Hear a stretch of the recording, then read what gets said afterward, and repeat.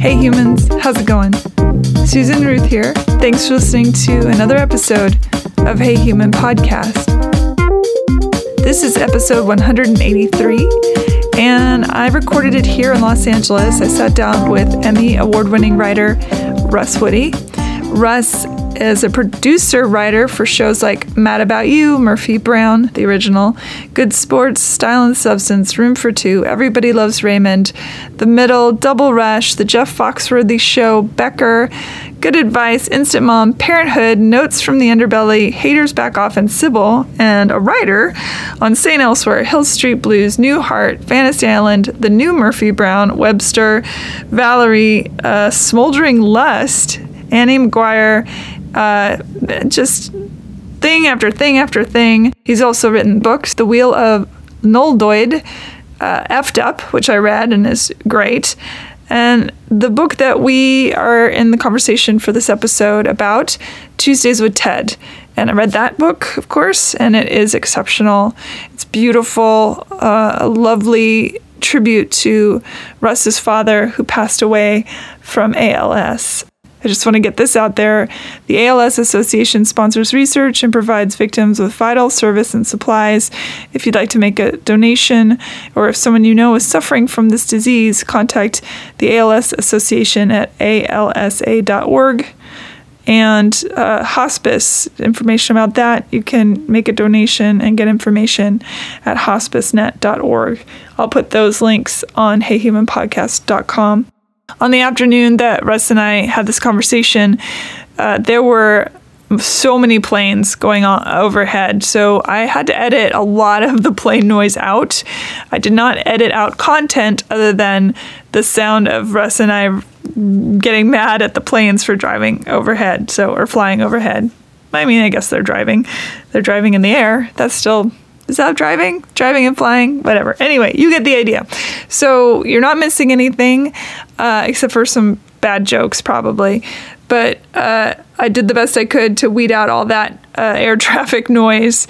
There was a moment where Russ gets up to go into the other room, and when he gets back, at that point I reference a quote from his book that I had brought up in the beginning of the conversation, so that will make more sense.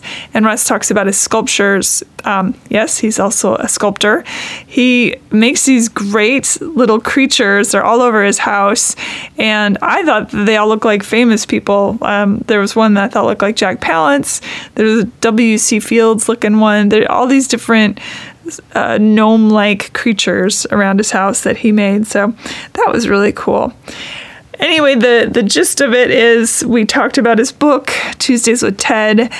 I cannot tell you enough to read this book. It is so well done, beautifully written. I cried, I laughed. It's a beautiful tribute to his father. And it's called Tuesdays with Ted because during his father's illness, Russ was writing for Becker, which was Ted Danson's show.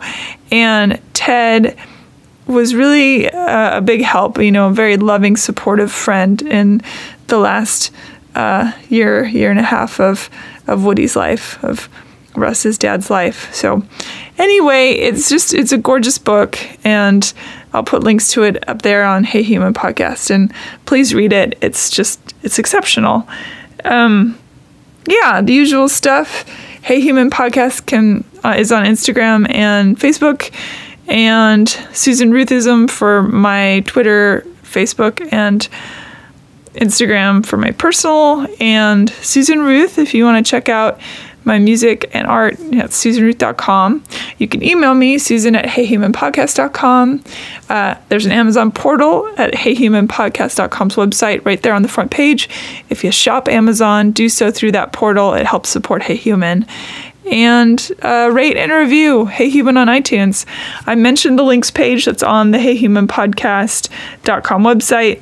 Definitely go check that out. I have so many links on there, references from the conversations that I have with my guests, and you can check all that stuff out there, including Russ's books, of course. Thanks for listening, and thank you for understanding about the planes. I did the best I could. You're not missing anything, I promise. Everything's in there. I do ask Russ at the end if he'd want to come back for another interview, just in case there was nothing salvageable from our conversation because of the planes. But it all turned out okay. So good for that. And I guess that's about it. Here we go. Russ Woody, thank you for being on Hey Human. It's a pleasure. I'm so glad. I guess because I'm a Hey Human. You are indeed. Right. As far as I can tell. Well, I'm not like Abraham Lincoln, though. Well, I think he was humanish. Kinda. Yeah, I think he was better than a lot of us. You know, with his hat on, he was 7 feet tall. I think that's probably why he wore it. Yeah. Yeah. He leaned in, as they say, into his height. Because I think in the beginning, when they were starting to take pictures of him, people said, "Oh, but you're so tall, it's going to unnerve people." So he thought, "Oh, I might as well go with it." Yeah. Yeah. From what I've read. She used to make a lot of jokes about how he looked. Yeah, self-deprecating. Yeah. Yeah. Said if I was two-faced, do you think I'd use this one? Good joke. Cheers. Cheers. Thank you for having me to your lovely home. It's all right. There's a lot of toilets and they always need fixing, so it's not that. Got to be a metaphor in there somewhere. It's not that glamorous, yeah. We are here because we were introduced by a mutual friend, Joe. Joe I just met, and he is a friend of my friend Randy. My friend Randy knows Joe. When I moved here, he said, "You should talk to Joe, he's great." And then Joe said, "We should meet at this coffee shop." So you moved to the Studio City area?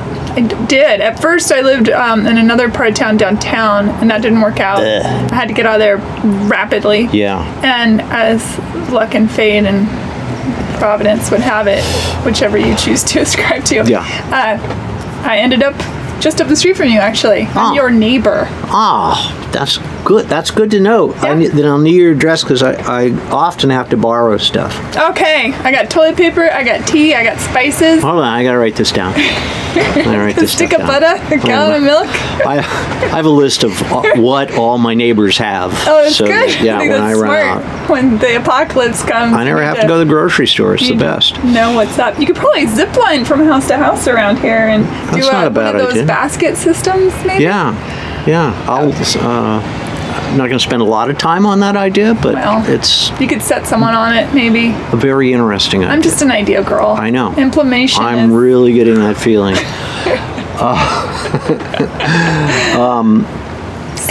We met. Yes, through Joe. Yeah. Through Joe. Kind of in the street, which was fine. I mean, kind of in the coffee shop, but mostly in the street. Yeah. Sidewalkish, yeah. Yeah, and you said, "I wrote this book," and I said, "I like books," and it kind of went from there. And then you read it in a day and a half, and I'm like, a friend of mine wrote a novel that he's about to go out with. I mean, he hasn't published it yet or anything, but read a novel and it's brilliant. But it's like about the same length as my book, and it's been 2 weeks now. I like read 4 or 5 pages at night and I fall asleep. Yeah. I had to read sitting up or I'll get sleepy. Okay. For sure. All right, I'll try that. But yeah, boost up the pillows and. All right, I might fall off the side of the bed. You wrote a great book, Tuesdays with Ted. Let's plug it now, in fact. Here, I'm holding up a picture of the book now. Well, I have the book with me. Oh. Ta-da! Oh, all right. I thought you got it digitally. No, I bought it on Amazon. Wow. Like a goddamn American. You're incredible. It's really good. Thank you. I cried a few times. I tried not to cry. When I saw the title, Tuesdays with Ted, I thought, oh, that's weird. That's kind of like Tuesdays with Maury.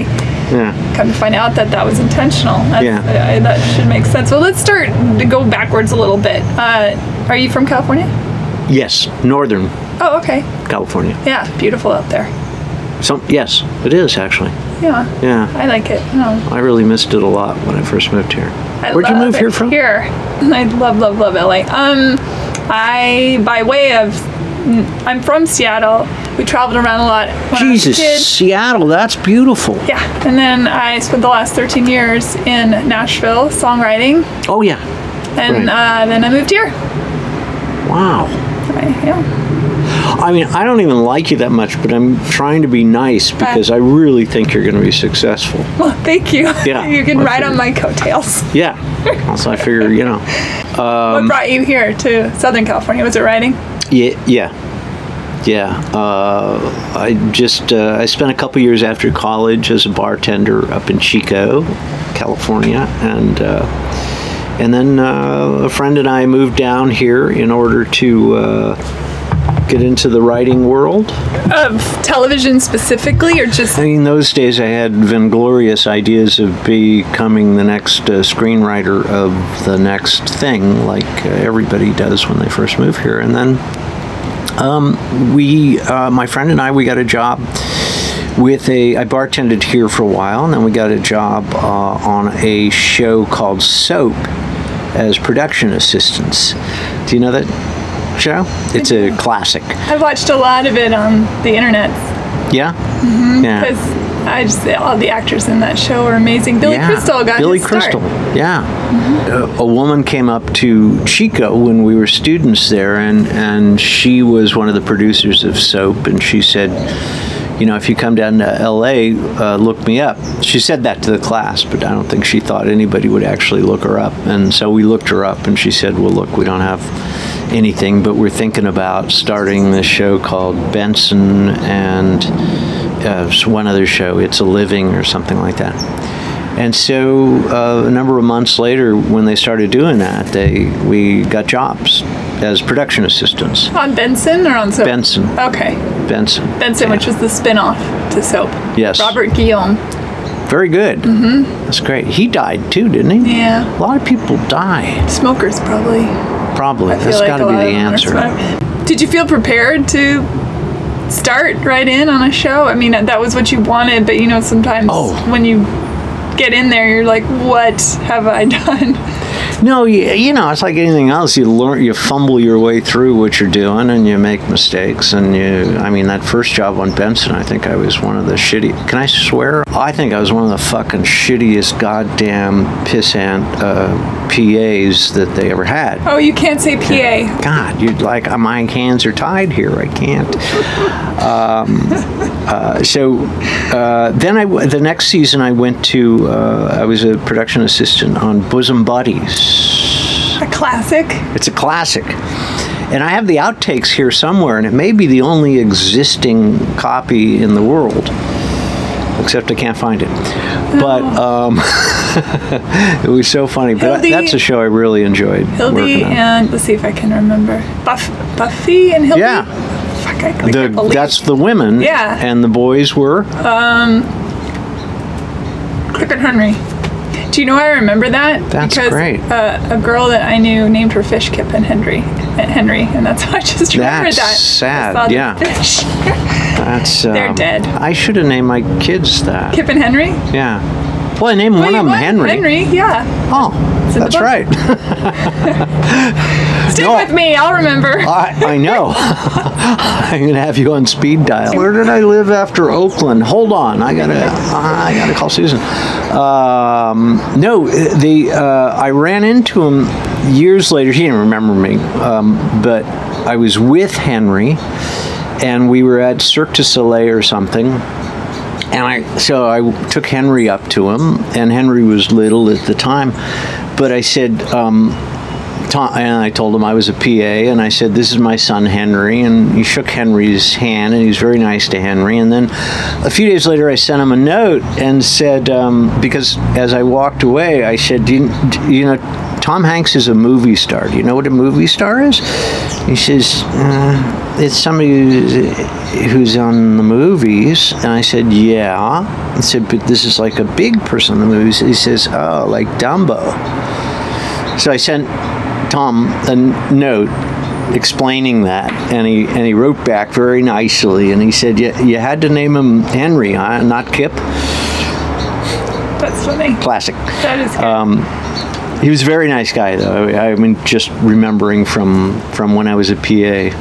You know, it's interesting. I watched on YouTube some old little clip of Bosom Buddies, and it's hard not to watch Tom Hanks. Yeah. He had, I don't know what it is, but he had that thing that just, because there were great actors on that show. Oh, yeah. But there was something. You gravitate to about him. You just could not look at him. Yeah. Yeah, it's funny, isn't it? As a production assistant, I got invited to the poker games on Saturday with the producers, and everybody's my age anyway. So Tom and Peter, I think, are both my age. So, but I'm sitting there playing poker with Tom Hanks and Scolari and a bunch of the other producers, and so cool. Great. Yeah. So cool. So much about, I mean, anything, I suppose, any business, but is the relationships that are developed outside of the thing.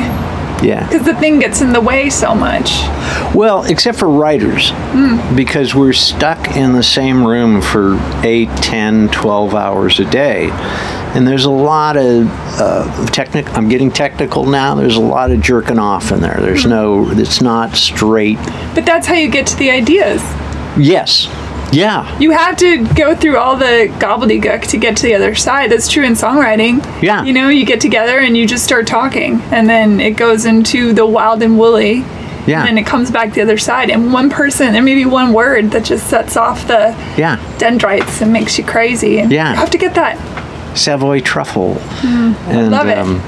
Coming through the bathroom window. I would imagine that would be so exciting. Oh, yeah. I know it is for songwriting, and I can't imagine that.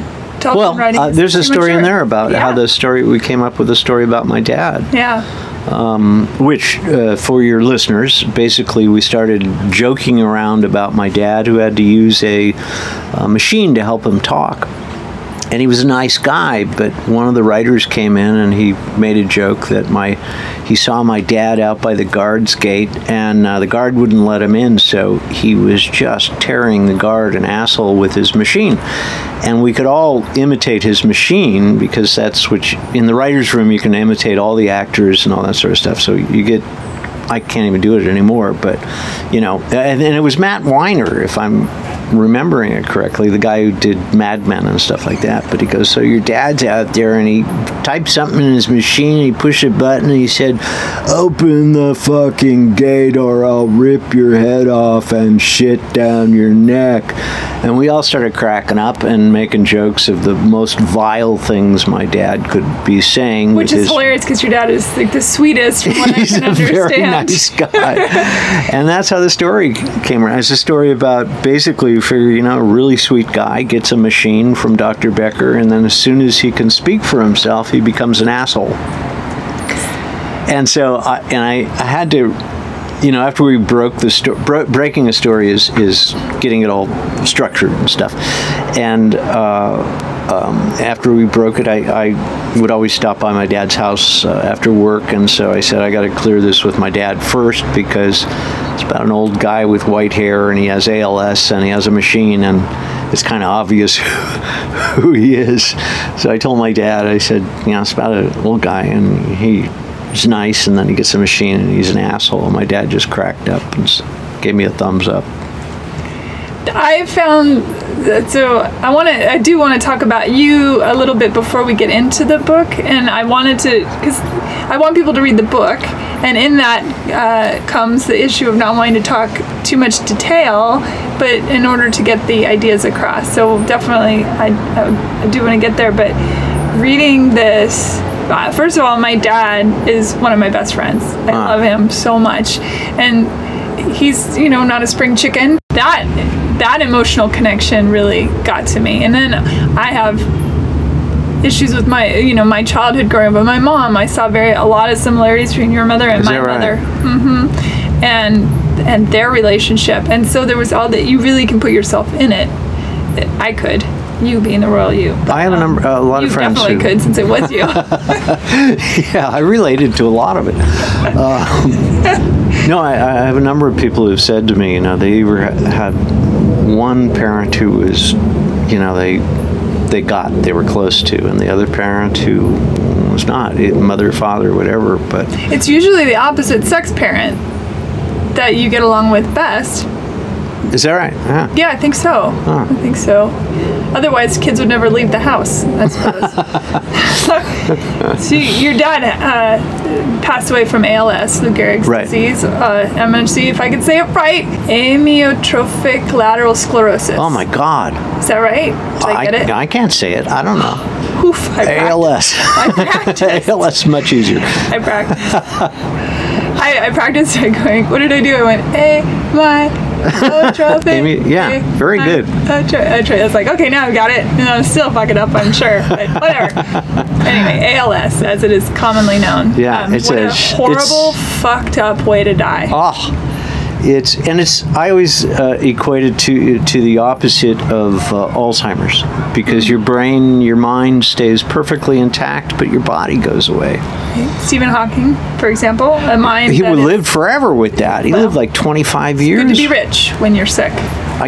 It helps a lot. It helps with care and stuff, but his body deteriorated, I guess, around I think he had a breathing tube, He did. Yeah, because that's the difference. Yeah, okay. And your dad didn't want to go into that, or? No.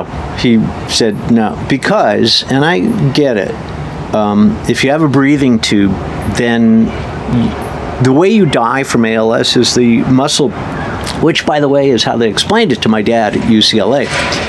That was a lovely nurse. Ratchet, was it? Might have been. I didn't check her name badge, but that would have been.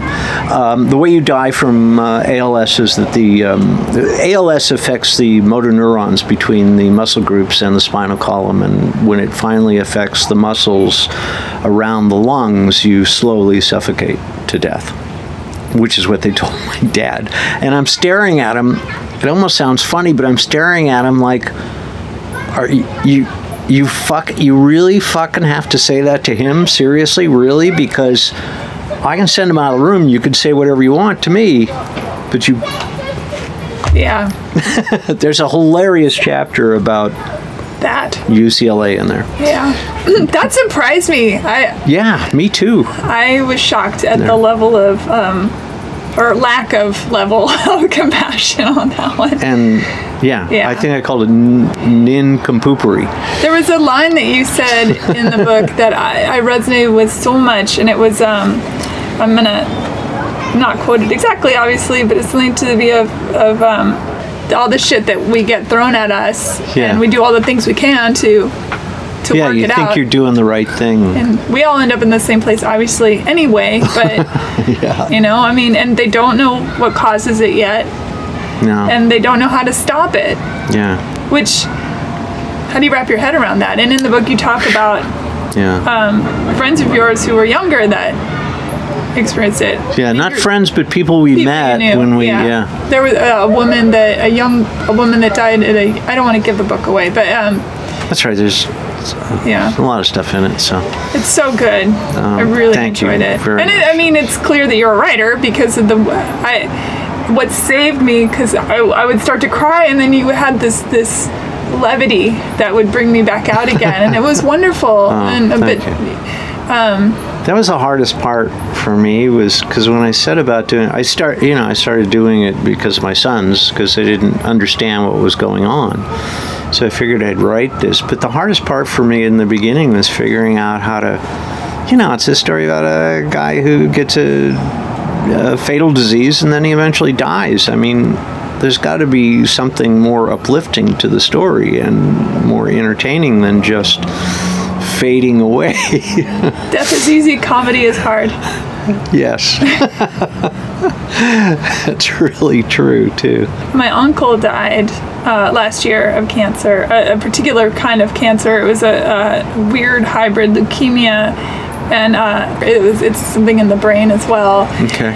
And that combination is a death sentence. Oh. And for his sons, it was... I could tell there was a lot of anger, there was a lot of fear, and they had a lot of trouble, I think, leaning into their father dying. But for me, when I came to visit Uncle Gene, the guy was hugging on him and loving on him, and it's weird that I could lean into the dying part and take some of it away. And I feel that your dad was so lucky in that, in this horrible moment, he actually started living this gorgeous life. Yeah. You know, there was so much love, and people go an entire lifetime and not experience what he was able to experience, even though it was so short, and it sucks. And why couldn't he live to see, you know, your sons grow up and get married and things like that? Yeah. But there is something too, I thought it was really beautiful to watch you all lean into his dying, because so many people can't do that. Yeah. It's a precious thing. It's a remarkable experience too. And, you know, I said in there, my brother didn't take part in it. He's 9 years older than I, and I think I said in the afterward that I heard from him because he read the part about himself. And didn't take it very well, I guess. Didn't. He's always been a drama queen. I gleaned that from So, yeah, he sent me a text and he basically said, well, I read more of your book and this is the last you'll ever hear from me. Something like that. Well, I have a surprise for you. He's here now! Come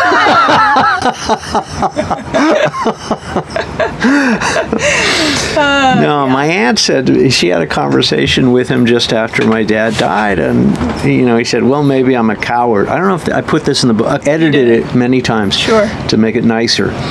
And so he had this conversation with my aunt, who was with my dad for the last 3 months of his life, his sister, and she said that she talked to my brother Phil, and he said, look, maybe I'm a coward, but I couldn't stand to see Dad that way.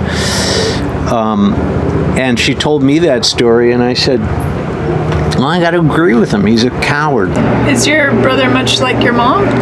I think so. He recognizes that and hates himself for it. So that's hard, because self-loathing is probably the worst kind. You know? Yeah. You have siblings? I have 2 older brothers. I have a full-blooded brother, Jeremy, and a half-brother, Matthew. Are we okay with them? Yeah. I mean, I didn't really grow up with Matt, so my knowledge of him came much later in life. Right. As far as interaction and stuff. He's funny and punny, and he had a very severe drug problem growing up, and going into his 20s and things, and had a massive aneurysm that robbed him of his right frontal lobe, and his personality got aces. When he was in his coma, I said to my dad, because he was, if you're listening, Matt, it's true, he was a right jackass. He was just not a very nice person. Brilliant, not nice. And when he was in his coma, I said to my dad, what if he comes out of the coma and it's like eating away all the dickhead part, you know?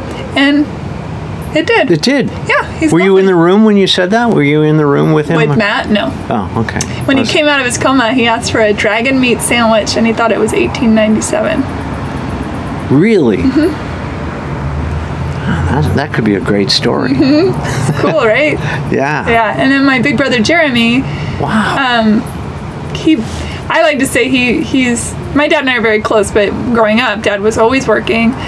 Mom was a handful for a lot of reasons, and so Jeremy really was my surrogate parent, and I adore Jeremy, and he's a good guy. When he had children, I knew he'd be a good dad, because he was a great dad to me, you know, and I needed it at the time, because for lots of stuff, you know. And what's your mom's deal?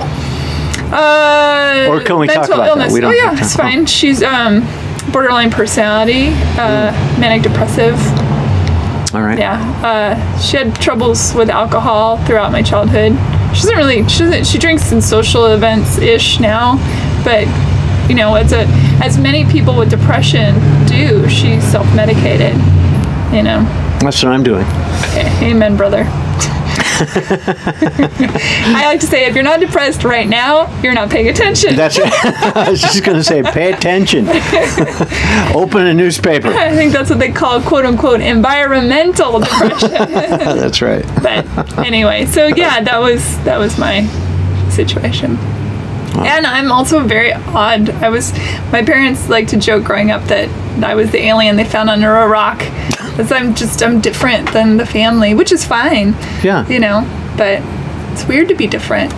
You don't know where you are until you realize that you get to be everywhere or nowhere, and it's all good, you know. That's great. That's a nice way to, I'm glad you're I'm glad you're there at that. Thank you. Yeah. Yeah. Took a long time. Oh, yeah. Some decent therapy. God, Yeah. Yeah, this therapy mental shit. I will tell you, this is kind of funny. I had a cycle of depression about 3 years ago, the first in 25 years.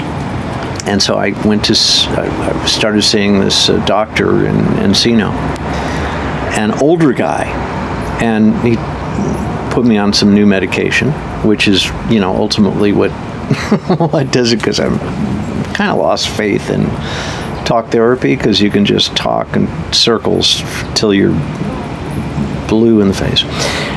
So anyway, he's an older guy, and he had some odd theories, but I'm like, I don't know, I'm a marshmallow at that stage. I'll take anything. But he had a little bit of trouble hearing, and he wouldn't get a hearing aid. So I'd say something like really deep and personal.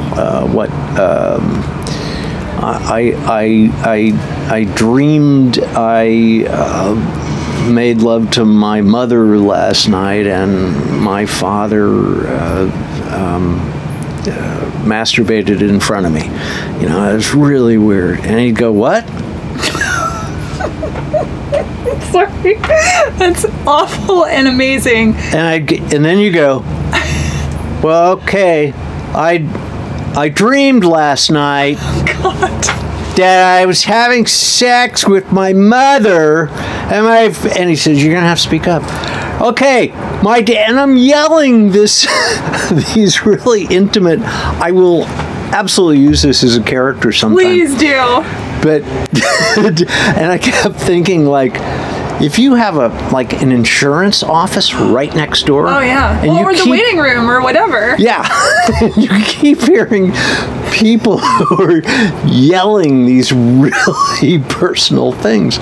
It would kind of, you would have to, it's like the airplanes, you just have to stop and listen for a little while. So crazy. Oh my God. There's so many fucked up people who are in the therapy side. Yes. Yeah, I agree. I mean, that's that human condition of wanting to know oneself, and it's easier to look outward than to look inward, and so that's where people go naturally. Yeah, and they get interested in it too, because it applies to them, and they don't know they are probably mirroring all along, and little by little, hopefully, sewing up their own patchwork, but they may or may not be doing that. Yeah. You're looking at me like a crazy person. You're absolutely right. I've been looked at worse.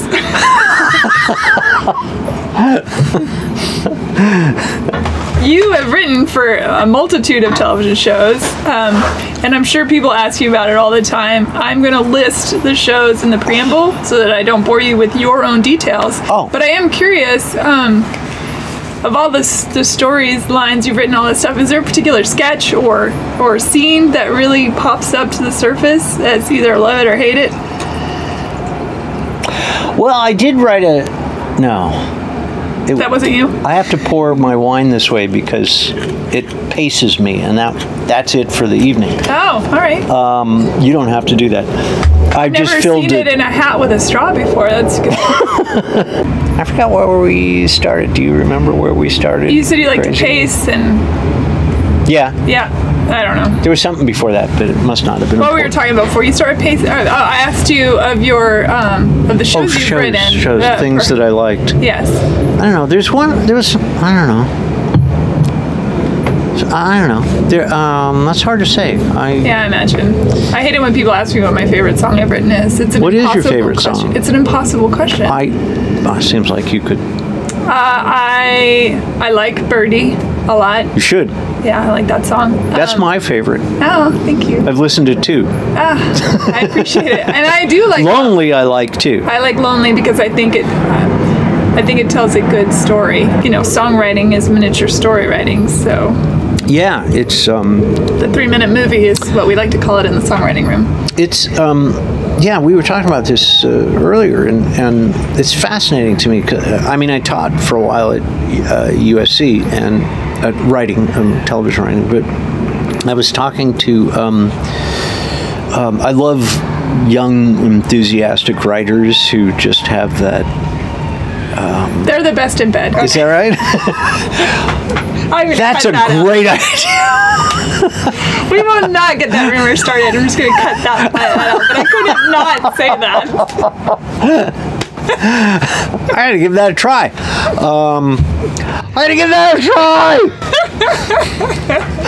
I'm thinking about sleeping with younger writers.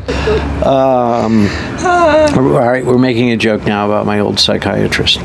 And when I say old psychiatrist,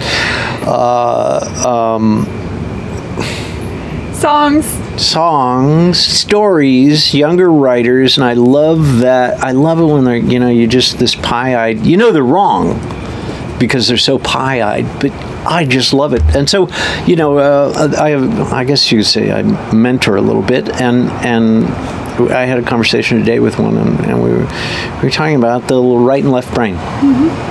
That when you're creating, when you're coming up with something, this happens when you're writing a joke or when you're coming up with a story, is you let I forget which side of the brain does what. I think the right is the creative and the left is the cognitive. Yeah, okay. It's the C side. Yeah, that side. Mathematical. When you're in a writer's room, the mood that you try to create is that anything goes. That there's no. In fact, I worked for somebody who was my assistant many years before that, and then my boss, which is another thing I love about this business is it's like it's catch as catch can and everybody. But anyway, she started every other session by saying if you don't pitch something stupid, you're not working. And a lot of writers do this too. They'll say, well, this may not work, or this is a really stupid idea, and you pitch it out, and sometimes it gets a laugh, sometimes it doesn't. Someone, you realize, it really is a stupid idea, or maybe, but that's what it is you let anything go, you explore any avenue, and it's so absolutely different from the mathematical, analytical mind. Yeah, and then once you have something or several, 5 or 6 absurd ideas, you go over to the other side of your brain and figure out which one is the most logical and which one works, and then you flip back the other way when you get to another stage. All this from... Well, I mean, it's very much like songwriting, but I think it's fascinating. I've never written a television show, and I do think that there's something to be said about trying to sneak past the sentinel, because the sentinel's like, don't say that, you sound like an idiot, or don't say that, everyone else in the room's gonna, is smarter than you, or whatever, and you have to wait till the sentinel is, pulling up his pants or something, and then go whoosh, get right past. Yeah. It's a lot of getting out of your ego's and way. What's hard for some in this day and age is kind of difficult, but in a writer's room, I think it's really important that anything goes. And you mean with the Me Too stuff? Well, sometimes with the Me Too stuff, because someone can tell a blowjob joke in the room, and it's funny because it's a blowjob joke, and it's like everybody's dying. And then somebody goes, well, wait a minute. What if it's not, you're talking about your characters now. You go, what if it's not a blowjob? What if this is a first kiss? And you apply the same story structure to the first kiss and the same tensions, and you have the beginning, possibly, of a story. And some of the stuff that just absolutely cracks people up in a writer's room. And if you've ever seen the Aristocrats, yeah, it's great. That's what comedy writers find funny, is the stuff that goes way over the line. Yeah. And it's tricky, there's not a lot of room for being precious when you're just trying to get ideas out. I mean, I've said in songwriting rooms, we can get filthy. Yeah. And it's fun and it's funny, but not everybody is down for that conversation. And my suggestion, and I think that sometimes when I go to a comedy show, I love stand-up comedy. When I go to a comedy show, and there's that one person in the audience with their arms crossed and their face bunched up, and they're pissed because the comic has brought up something personal to them, or whatever, or just an observation. All I can think of ever is like, why would you go to a comedy show if you know, especially for comics that run blue? It's just like, why would you subject yourself to that? If I'm a celiac, so I'm not going to go to the dinner table and eat all the dinner rolls. That would be stupid.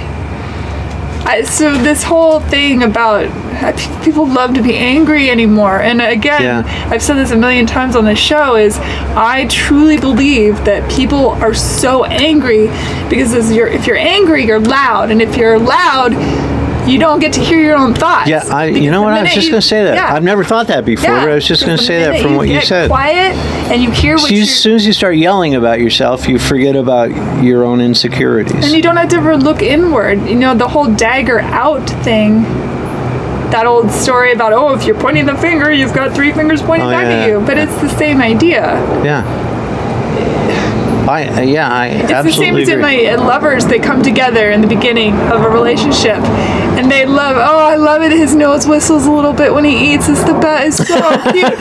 And then flash forward 5 years later, and they're plotting the murder of the person. Do you need to eat like that? Exactly. The thing that we adore and love in a person in the beginning, that is so novel and whatever and cute, is the thing we loathe at the end, because we're mirroring. So if I'm getting pissed at somebody for something they're saying or doing or whatever, and this is a gross generalization, but it's getting the point across, then it's likely something that's in me. Yeah. You know?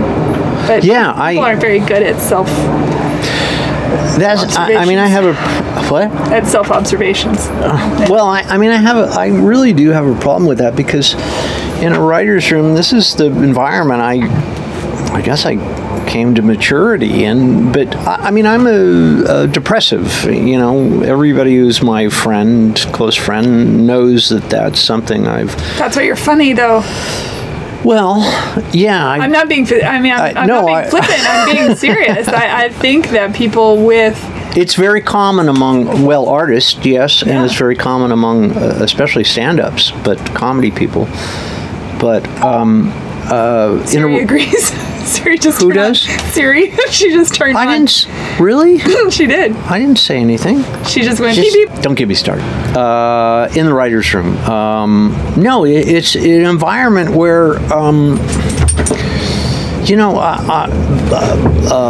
black guys, lesbians, gays, women, men, everybody who's anything that when you're sitting in a writer's room, everybody makes fun of everybody. And that's just the nature of it. So you have to really be careful when you leave the writer's room. I'll tell you one that's great. A friend of mine, Mike Langworthy, one of the funniest, most brilliant guys I know. He was a lawyer for 10 years, decided screw it, he became a stand-up comic. He's in the book. Yeah. Oh, yeah. So I told you in the book about his joke. He says to me, somebody asked me about the book I was writing, and he knew that my dad could no longer speak.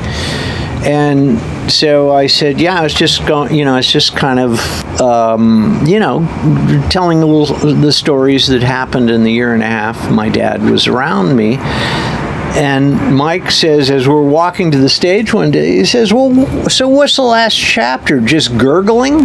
Oh, Jesus. And I thought it was the funniest thing, because there's something about a joke like that that just reaches over the... What's that? It pops the balloon. It pops the balloon, yes. Yeah. And it says, I know that you know that I love you or care about you, or that here's this joke. Yeah. He also said, he has a very dark, he gets in a lot of trouble. Like Jeselnik humor? Yeah. I love Anthony Jeselnik. So dark. Yeah. He, what was it? Oh, my cat had just disappeared, and I think that coyotes had gotten him. They were living up in the canyon over there, and everybody knew this was on Sybil, and everybody knew that Russ was just walking around like numb, like just a zombie, and so we're sitting around one day, and Mike comes in and he says, "Oh yeah," I said, "I just drove over the canyon and I could have sworn I heard coyotes belching." Oh. And I just as soon as I got it, I'm like, it was like the first time all day that I just started laughing.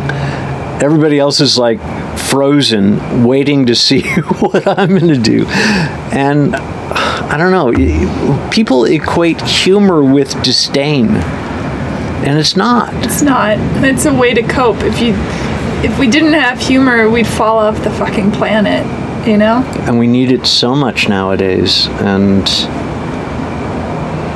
you know. Yeah. I agree. This is what my friend's book is about. Humor? Or no, darkness? It's about, it's 1984. The book starts in 2016, and you follow it through to 2035. And it's about how he never uses the word Trump, but he talks about the great leader. And the election of 2020 is called off because they doubt the veracity of the voting machines, and it is postponed for 2 years, and then all these other things are implemented, and you just follow this family through this 1984 experience. Yeah. I'm going to suggest he call it 2084. Oh, that's a good idea. And do it as an old man's memory. That's a great idea. I don't know. But it's a brilliant book, and he's just an absolutely brilliant writer. Rick Dresser. He is a playwright. What plays might I have?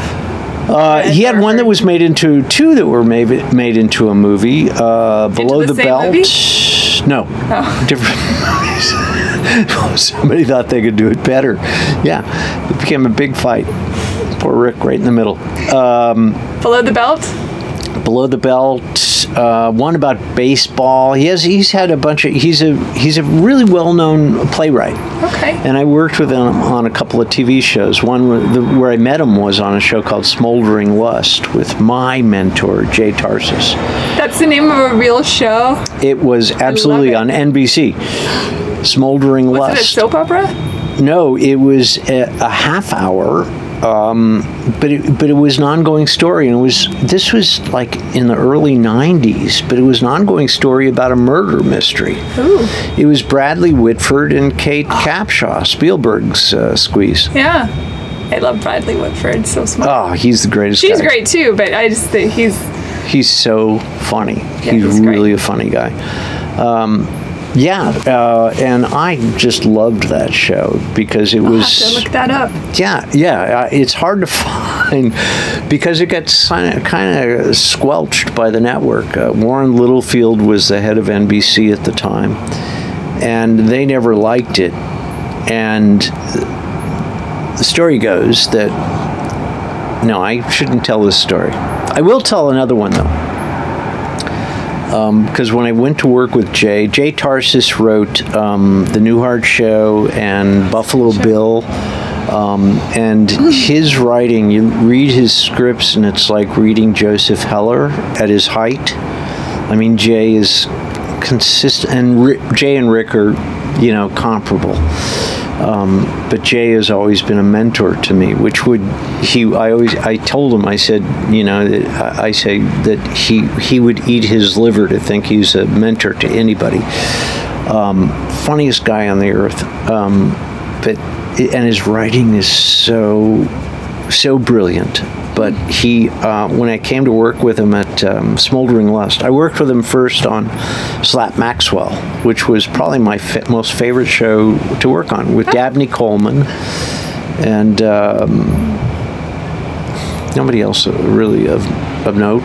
Megan Gallagher. I don't think I know who that is. Wonderful. Yeah, a lot of people who really deserve to do better than than they did. But when I first went to work for him, she's on this probably show, never heard of me either, so it's okay. I'll check. I don't know. Don't sell yourself short. No, I said his daughter, Jay Tarsis's daughter, became a network executive. When I first went to work on Smoldering Lust, which was such a funny show, but I asked Jay because he had just done a show. I think it was one of the other networks called Baltimore, and his daughter became a network executive, one of the top, Jamie Tarsis. And I think if at birth Jay had a choice between choosing which direction his offspring would go, like a network executive or an official with the Nazi SS, and Jay's Jewish, so he'd have trouble deciding. Dear. Sophie's choice. That's brilliant. So his you too? The dog is scratching her. So at least she's not licking herself, which I gotta. When we have company, I go, Georgie, don't be please. jealous. It's just, well. Okay, there's a few ways to go with that, and I'm not gonna. So no, I said, so Jay, Baltimore, what happened with Baltimore? And Jay said, well, the official word from the network was, it's not your best work, Dad. Oh my God. Wow. That's cold. His whole life is so funny. Hi, baby. She's licking, my dog is now licking Susan's head. That's right. So, which I was doing earlier, but I was like getting tired. Yeah. Well, I mean, to be fair, you just met me. First the butt sniff. It's protocol. It's awkward now, and with the Me Too, the whole Me Too thing, the butt sniff thing is just off the table. It's tough. It's tough on us old guys who are used to norms. And I feel bad because I expressed my anal glands on your chair. I'm so sorry. Oh my God. You really could be in a writer's room. I would love that. Absolutely. Oh God, the stories about Jay Tarsis are endless, but they're so funny. Oh my God. One, he's always been, when we had to take meetings at NBC, we'd go to this, it was me and him, it was before Rick Dresser ended up on the show. And we would go to this huge mahogany, marble office at NBC, and it's huge with the huge things and the table and it's huge, and it's Warren Littlefield, and Jay he's a perfect example of the opposite of a Hollywood. He's 80 now, which kills me, but he's a perfect example because what he does in his life is he shits on the people above him, and he sucks up and treats with respect the people below him. Absolute opposite of how it's done in this town.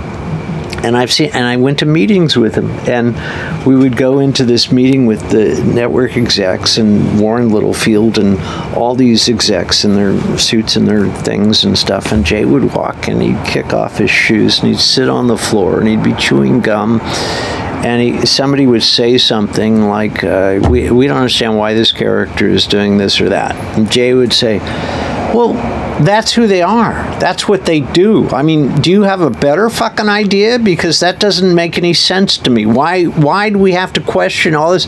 And I started saying, what Jay means to say is, we'll certainly consider your idea. And I started getting laughs with that. And then I saw him many times, but he was always so kind to everybody who worked for him. He'd walk. I remember one time we were in a meeting. In the middle of the meeting, he heard that one of the production assistants had never eaten a tomato. And we went a little further in the meeting, and he goes, well, hold on, why? And then he asked the person in the room, why? What do you mean she never ate a tomato? Well, she's, I don't know, how old is she? She's like, I don't know, 24, 25. And so he gets, in the middle of the meeting, he gets up and he walks to the outer office, and he goes out and he sits down, and I went out with him, and I just wanted to listen. And he sat down there for like 30 or 40 minutes just questioning her, like, really? Why have you never eaten a tomato? And she said, I don't know, I just never wanted to. I never had any interest. And he said, but what about holidays? Does your family, do they make? And he just went through this list of questions. And I can't do it justice, but it's the funniest line of questioning you would have ever heard in your life. One other quick one, and then I'll get off the subject. But he, so Jay's wife is just the sweetest person in the world. She works for the Red Cross, and she was having a party at the house one night. And these are legendary stories in Hollywood about Jay Tarsus, because he's famous among comedy writers. But she's having this party, and the Red Cross people, and I don't know, Jay always feels uncomfortable around these people, and so they're having the party. The party's in full swing, and Rachel realizes Jay is nowhere to be found, and she says to her other daughter, "Is Jay here?" And she says, "Well, his car is in the driveway. I don't know." And so her daughter looks through the house, can't find him. And she comes back and says, I can't, he's not here. And Rachel says, oh, all right. So she goes looking, and she goes into their bedroom, and she opens up the closet door, and Jay is in the closet with a flashlight, sitting on a box, sorting out his baseball cards.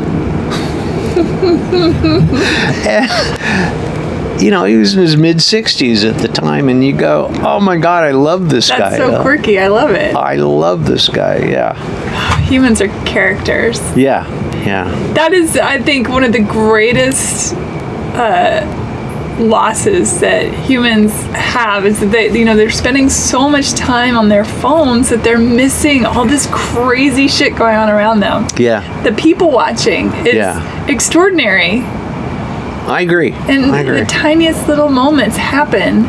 And if you're looking down on your phone, and I know phones are useful, of course. I'm not saying that they're not, but there's so much going on. I've seen so many misconnections walking on the street and watching people walk by, and I think to myself, what if that was the moment? Yeah. And they missed it. Yeah.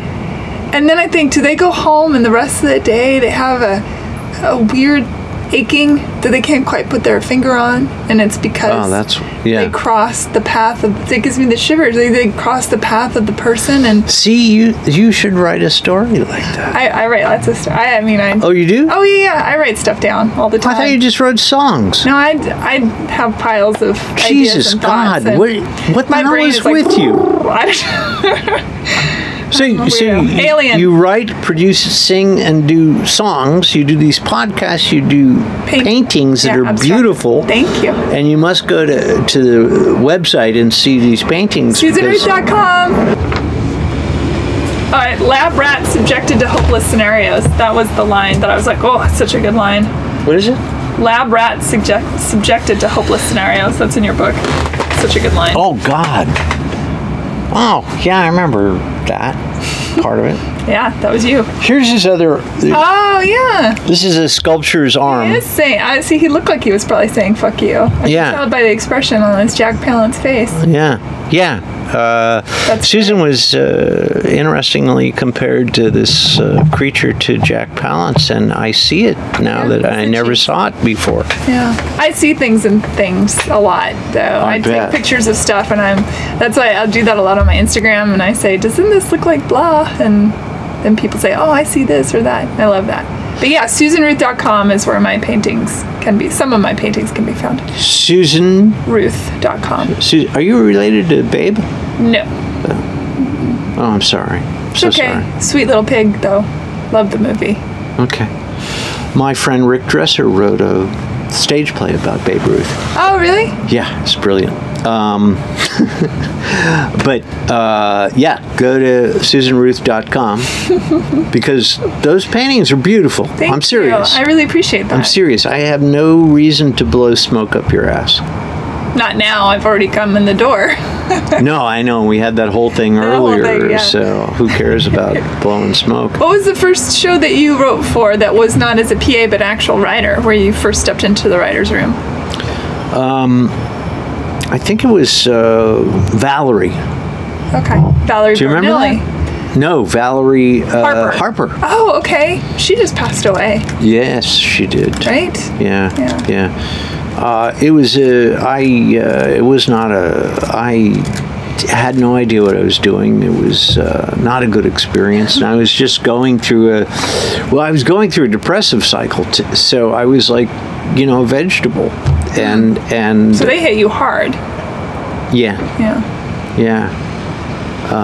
And unfortunately, they were really good friends of mine who were running the show. And when they finally came after 20 weeks and said, this isn't working out, I was so relieved, because I didn't feel like I was letting my friends down anymore. And I was able to kind of go home and recoup and recover and stuff. But yeah, it was hard. Do you think your mom suffered from depression? That was part of her? Okay.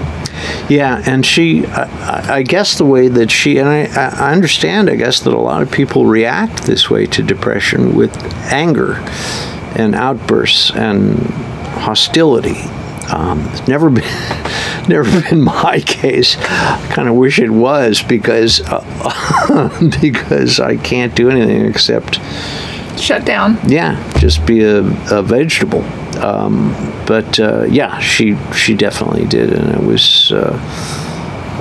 so in my situation, it's biological, and then the environment I grew up in with her, certainly.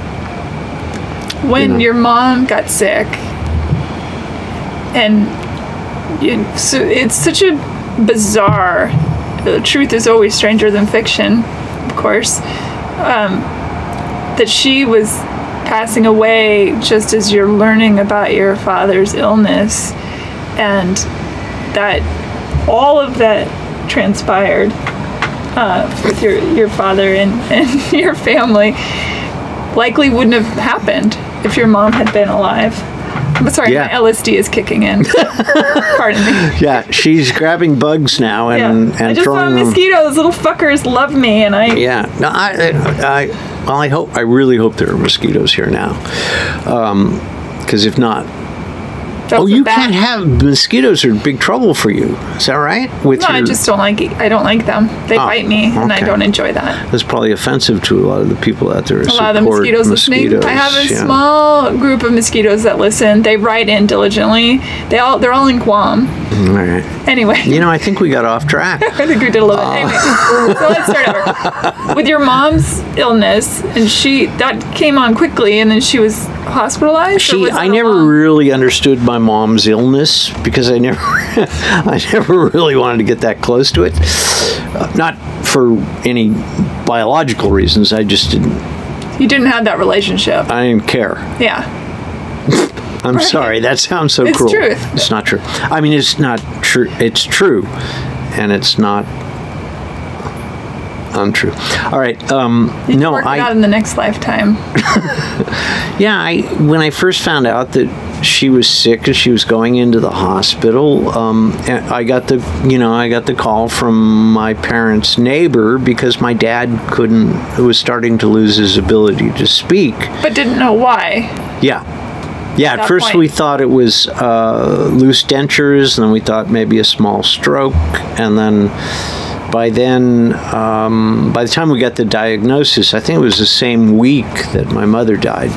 But she died unexpectedly. It was a bleeding ulcer or something like that. And by the time when she died, I think it was 3 days after my dad was diagnosed, one way or the other. So she never even heard the diagnosis? No, she wouldn't have been able to deal with it, and I thank God, if that's the right thing to say, that she was never a part of it, because she could not have dealt with it, and she would have been angry that I was stepping in.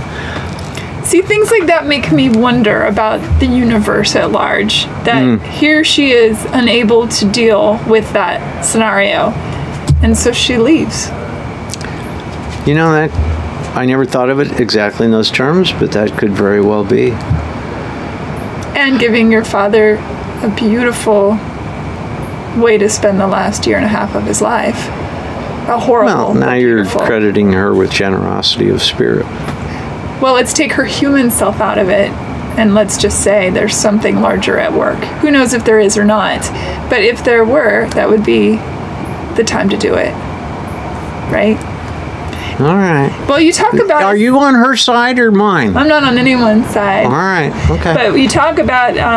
there's a psychic that you talk to. Oh, yeah. And that your mother apologizes.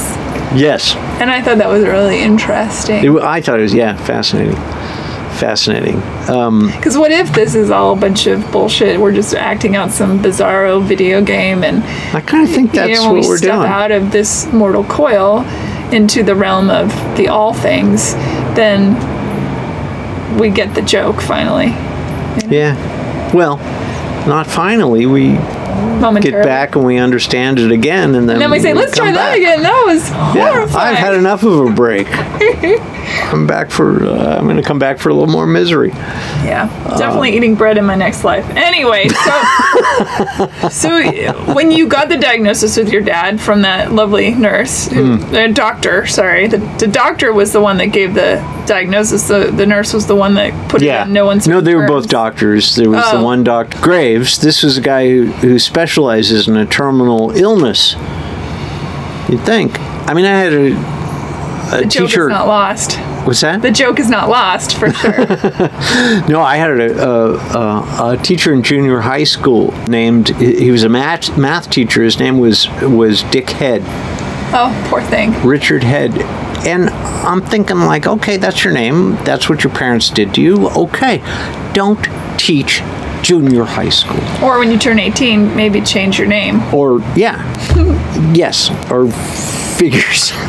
So the same thing with this guy. It's like Graves is. You find another field, dermatology maybe. Yeah. Which might scare. Yeah, there's still some good skin cancers that'll take you right out. When your dad, so he was of the generation that didn't talk about all the feeling things and all the stuff things and all that, and yet so much love. At least you wrote him that way. So much love poured off of him, and the fact that Ted Danson took to him so much, and everybody at Becker. I mean, when I was reading that whole thing about the photograph, I was a blower. So beautiful. It was really. I was amazed throughout the whole experience how people, colleagues of mine, just stepped up and did. I thought, I suppose not heroic, gigantic leap things, but they did things that weren't expected of them, and they did so many generous things for him. It was so sweet. It's the leaning in. I think so. It's the leaning in, and there's such a vulnerability in leaning into death, because the one thing we fear is our mortality. Yeah. It's our biggest fear, right? Yeah. And so for people that are able to give a little nod to death standing in the corner with his scythe and his cloak, right, and say, got you, I understand, but let me just have this moment with this person in deference or in... Right. Yeah, I love that. Yeah. And so many people did that with your dad. Well, and your kids. That was really fun. There's just so much going on as far as the meta conversation of these little kids, and then a man who's leaving the world, and they're just starting and learning, and he's teaching them all these things, and it's very active, but there's also so much going on underneath the surface. Yeah. What isn't being said, which of course is always the loudest conversation. Oh, that's great. I never heard that saying before. That's great. I think I just made it up, but I think you should patent that. That's good. I'm getting it tattooed on my shoulder tomorrow. I'm gonna next time I have to speak somewhere, I'm gonna say I'll be your speechwriter. There you go. Someone I know said this. No, how can I just take credit myself? Most people do. Your brother's sister, who and I picture if my brother was diagnosed with a terminal disease, I would drop everything because I worship him. He's a great guy. And my father, the same. And even my mother, I suppose, although we've had our situations, I remember when I was younger, there was a breast cancer scare, and there's a lot of With your mom? Mm-hmm, there's a lot of stuff that has not ever been dealt with. She's a tricky person. And I remember hearing about the fact that she might have breast cancer and thinking, oh, what does that mean? And I was surprised how hard it hit me. And I think it's... Really? Yeah, and I think it was because of all the things unsaid. Yeah. We're so scared of each other. Really? I think so. Yeah. I get that. I get that. Yeah. That's interesting. How did your father's death... How did that... Where are you with death because of your father passing away before your eyes? It was not tremendous. This is going to sound weird to say. It wasn't tremendously overwhelming to me. I finally sat down and cried on Ventura Boulevard. But I was relieved. I think a lot of people have said this before. I was relieved that he was done with all this. And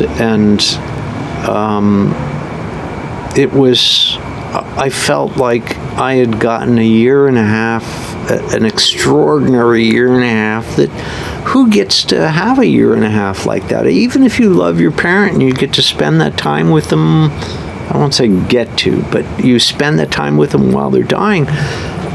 We did a television show about him, and then we went to, we go to this black tie event at the muscular dystrophy thing where Ted Danson and the cast of this TV show and me and stand on a stage and tell him how much we love him across this sea of black ties and gowns and all this stuff. And who gets to do that? And I just felt like by the end, I don't know, there's no more you could ever expect from an experience. And aside from, there's an incident in there where the firefighter comes up to this guy who was a firefighter in the 9/11, and he went into the buildings and he actually came out with some survivors, and he came up to my dad and he said these tremendous things. Is probably one of the pinnacle moments of my life, to just stand beside that and to see that happen. But the other is, and this is what I mean about recognizing moments, because we knew he was dying, he knew he was dying, I knew he was dying. We had these prosaic moments where you're watching TV, and he was a World War II vet, and he was a Marine, and he was but we'd be watching TV, and he'd reach over and he'd just hold my hand. And you go, that doesn't happen unless time, you realize, is compressed, and you love each other, and you have to acknowledge it. And I think those are the only moments those are the moments you have to be able to recognize, and then to not only recognize them, but to hold on to them, to put them into your brain and in a little compartment in there that's special. How long ago did your dad pass away now? He was, 2002. So, 17. Are your sons maintaining their memory of him? After he died, a few years after he died, they would ask me questions and stuff. But Henry's read the book, and Joe will. And I probably... I'm getting of an age sometimes where I repeat stories, and so I think they've heard most of the stories about Grandpa. But it was right out here when we got the ashes back, and I said to Joe and Henry, they cremate and they send a box back to your house, and I said to Henry and Joe, I said, well, we got to send these to our aunt, who's going to take them to Texas, but let's take a little for ourselves. And we stood right there, and we each took a handful, and we tossed. We each took a handful, and we put them in our own bag. 3 handfuls into this one bag, and then we clapped our hands out over the thing, and I said to each boy as they did it, I said, say something to Grandpa. And it was, it's a stupid little moment, but it was so sweet. I mean, it was so sweet, and they remember a lot of it. But I wanted them to really get the big picture, and so much of the stuff they did. I mean, the book serves to me to remind me how funny these little guys were. And yeah, they're great characters in the book. They're really funny. Sure. Yeah, really funny. And I'm happy to say now, at whatever they are, 22 and 24, they are decent human beings. And that's all I ever cared about. I didn't care if they become I'd love if they were garbage men and they loved their job. Good humans. All I ever cared about was that they grew up and became decent human beings, kind human beings, and they are that. You can sense that. I love that. I don't want to give it away because I want people to read it, but the bicycle story is hilarious. And you get such a strong sense of their personalities throughout that as well. Are you working on another book right now? Yes, I am, actually. What are you doing? Well, it started as a, and still is, a limited series, 8-part, about Abraham Lincoln's vice president, whose name was Hannibal Hamlin. Absolutely forgotten to history now, but I got interested in the story, and I'm writing a novel. And he disagreed with Lincoln a lot, did he not? I felt like he was definitely Lincoln's sounding board and saying, I don't think I should do that. And Lincoln's like, I'm going to do it. That's, well, what I found really the bottom to the story. I got interested in the story because I read this small article about the vice president who, in the middle of the Civil War, said he didn't like the job. Anyway, he said, fuck it. He went off and he joined the army, and he became a private, wore the uniform, and got up at Reveille and marched with the soldiers, and then he became a cook at a fort in Maine. While he was sitting vice president of the United States. And I thought, all right, well, this could be an interesting guy. And I spent a year just reading and researching and making notes and stuff like that. Hamlin was a nag to Lincoln, and he started avoiding Hamlin. And at one point, this is not altogether fictitious, but the specific incident isn't true. It didn't take place, but Hamlin walks with him and talks about all this stuff, and Lincoln gets to the War Department, which was across from the White House, and he gets there, and he says, and this is what Lincoln would always do, that reminds me of a joke. And he tells this joke, but the joke doesn't make sense. And Lincoln would do this all the time.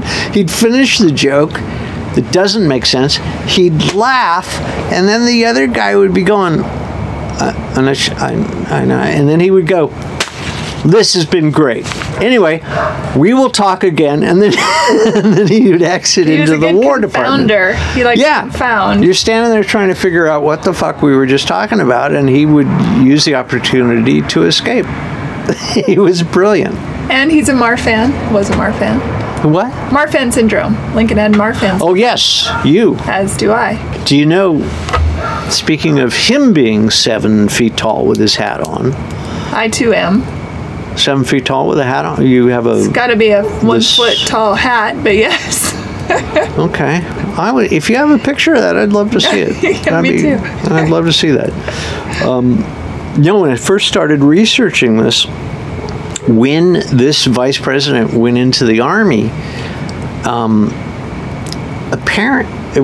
apparently, but honestly, Lincoln almost came millimeters twice from being shot in the head.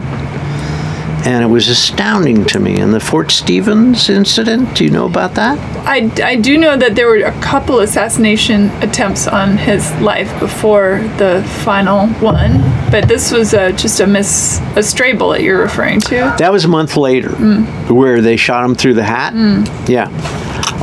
This incident took place at Fort Stevens in the north part of Washington, and the Confederates were coming into Washington, and they were attacking this fort. So Lincoln heard about this battle taking place, and he said, I'd like to go see that battle. And his own people were coming in to say, we have a gunboat ready on the Potomac, and we need to have you and your family ready to go in case the Confederates come further into Washington, D.C. And Lincoln said, no, I am going to go watch that battle.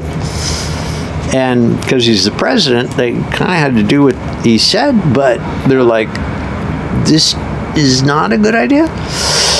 So they take him out to Fort Stevens, and he and the Secretary of War and a very young Oliver Wendell Holmes, who was a sergeant at the time, and several other dignitaries go into Fort Stevens and up on it was called a parapet, which is a wall, an earthen wall that surrounds the fort and protects the fort, and they go up on top of it. So they're standing up there, and the battle is taking place.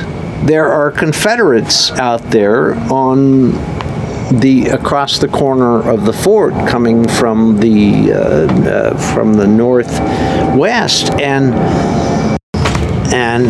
Lincoln is looking through the field glasses at the battle taking place, and bullets are flying, of course, and the guy standing right next to Lincoln, a surgeon, gets shot in the leg and blows his thigh out. He falls and he hits the top of the parapet. He falls down. Everybody scrambles for cover, except for Lincoln, who's still standing there with the field glasses in his eyes watching the battle. And I don't know if this is true or not. I've read several accounts, like 5 accounts, and some yes, some no, but Oliver Wendell Holmes was said to say, "Get down, you damn fool." And Lincoln looks and said something like, "I see you know how to address the civilian something." So he said something really funny, and so and then he went back to watching the battle, and then he told the general how to move the troops back. Meanwhile, they have people in these houses, sharpshooters. They didn't call them snipers then. Sharpshooters, because that's the type of gun they used, sharps guns. But they're in these houses up along the ridge, and they're looking through their field glasses, and they're going, "This guy's like a president. He's 7 feet tall. He got that beard with the hat, and God damn it, that might be worth shooting." Is that Daniel Day-Lewis?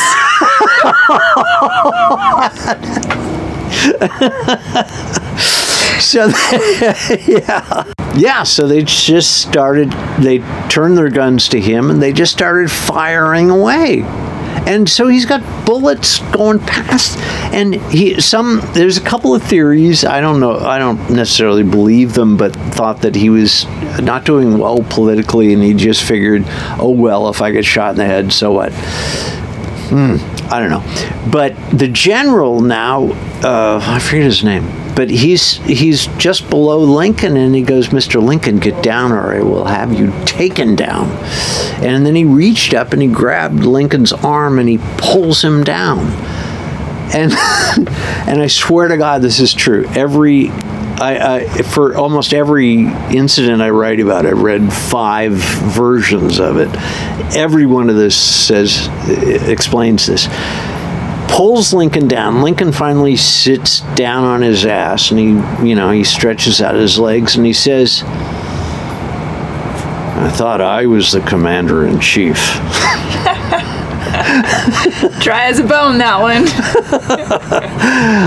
And this shit, like you were saying before, you can't write this stuff. No, I've read a lot in preparation because I had Abraham Lincoln on the show, on the podcast. That's right. And it was wonderful. He will back all this stuff up. Yes, he probably could. Or, well, I could put you in touch with him, in fact. He knows a lot.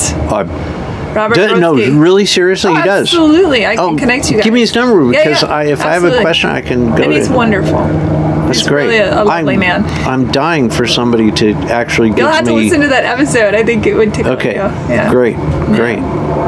Yeah, I feel it's been almost 2 hours. I feel like... How long were we supposed to go? Well, they generally go an hour, but the airplanes kept... No, it's the airplane's fault. That probably ate about up 10 hour. minutes. So I have a favor to ask. Okay. If I go home, because I know that I have more questions, but what I would like to do is go home and see what is salvageable and all of that.